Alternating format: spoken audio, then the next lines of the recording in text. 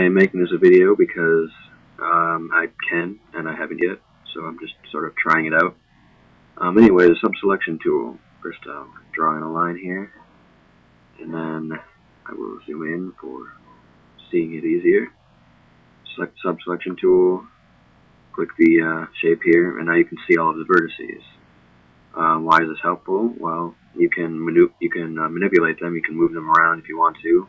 It also gives you Bezier handles so that you can mess with the curves a little more.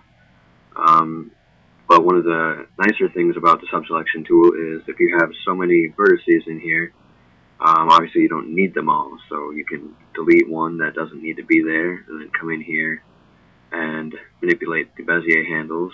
Of course, this one's right on top of the vertex, which makes it harder to grab, and it's not going to let me grab it. Fine, be a dick. Trying to show somebody something, and you gotta be like that. But, yeah, now I can move it around, so you don't have to have quite so many vertices, like, say, if I was to zoom back out here and drop my smoothing all the way down. So drop it all the way down. My computer is just being really nice to me today. Then draw a line in here. And click this one and look at all the vertices there. Obviously you wouldn't need all of those. Showing you the optimize tool, which you probably already know how to use.